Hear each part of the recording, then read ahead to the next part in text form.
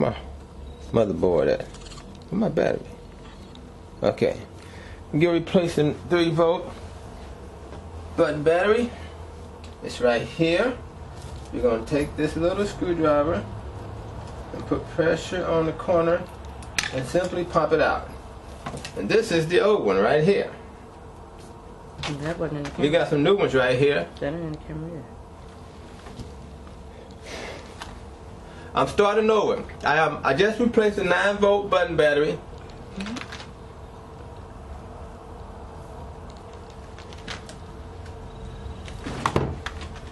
I'm replacing the old 9-volt button battery and putting the new one in.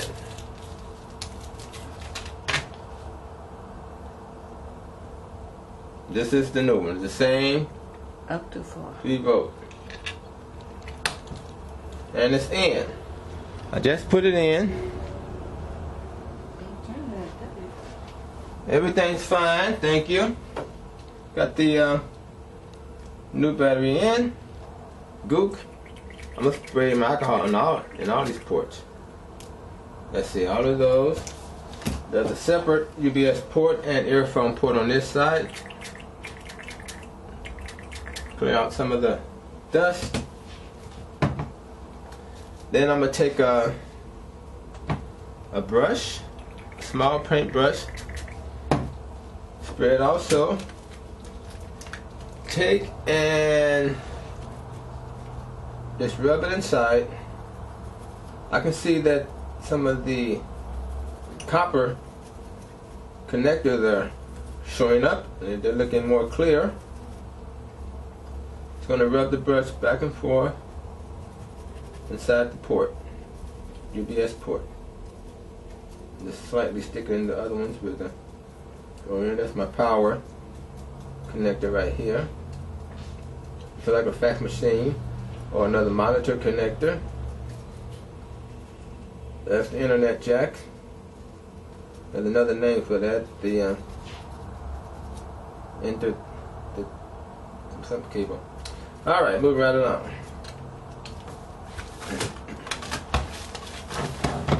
Let me spray a little more. Oh, something just fell off the table. That was my remote. Spray a little more here, my 2 jacks on the side. Taking my brush here and just going over. Let me turn it upside down. Okay, there's my copper. Looking at my copper wiring at the bottom.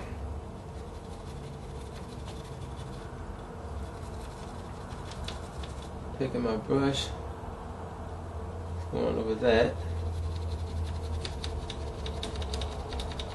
These can get clogged with dust and gook.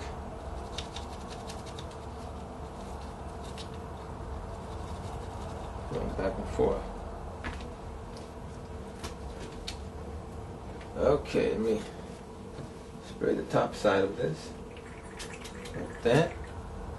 And people peeping at me, that's alright. Let's see. Now I would like to take out the processor and put some new heatsink paste on it. So we're going to cut that for now. So we just got through cleaning. Cleaning the ports. There's another port here. See what's up in here. Spray a little bit more alcohol on there. Take my brush and go across those cables, connectors. Okay. That's my clock battery right here. Seems to be working okay, so we're not going to mess with that. Well, I might change it. It's a 9-volt button battery. So let me go see if I have a 9-volt button battery hanging on my wall.